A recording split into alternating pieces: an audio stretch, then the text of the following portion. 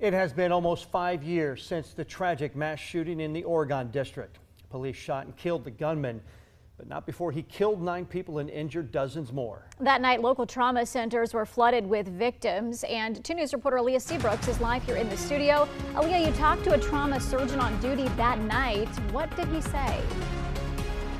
Brooke and John, he says he's struck most by what's changed since that night, especially how health professionals address mental health and trauma.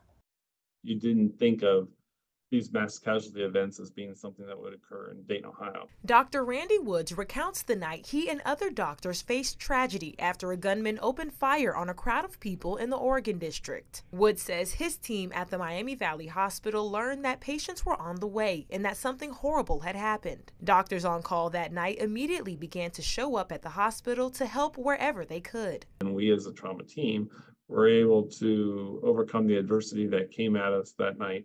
After that night, Woods says other hospitals from around the country sent flowers, banners, and letters of encouragement for hospital faculty and staff who helped save lives on August 4th. Now, he says, with national shootings happening more frequently, this has changed. Mass casualty events have become such a common occurrence that no longer happens. Woods says the Oregon district shooting highlighted how much more work needs to be done to address the mental health crisis in America.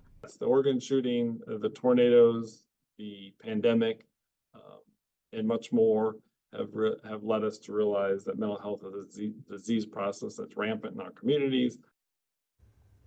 The memorial created for the 9 victims is nearing completion.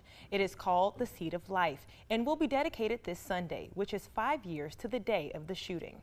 In Dayton, Aaliyah Seabrooks, 2 News.